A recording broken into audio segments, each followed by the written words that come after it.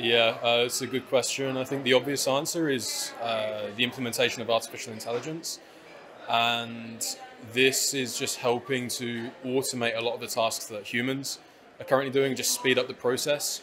In addition to that, I think another good answer might be around APIs. So you've got a lot of RegTech companies that are specializing in different niches in the market. And through the APIs, we're able to work together with different companies to really enhance the offering that each of us is able to give. So I think there's always going to be a human element involved. It's going to be hard to fully trust generative AI to produce the results that ensure firms stay in line with the regulations. So I think we definitely need to adapt to it. We're doing a lot of that here at RegTech of implementing AI into different workflows in our system, and then ultimately leaving up to the compliance officers to have that final decision.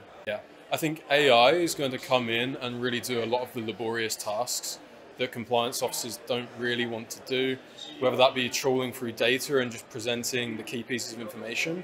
And as I mentioned earlier, the compliance officer is going to come in and make the final decision, because you need a human set of eyes to make those big important decisions. It's really useful.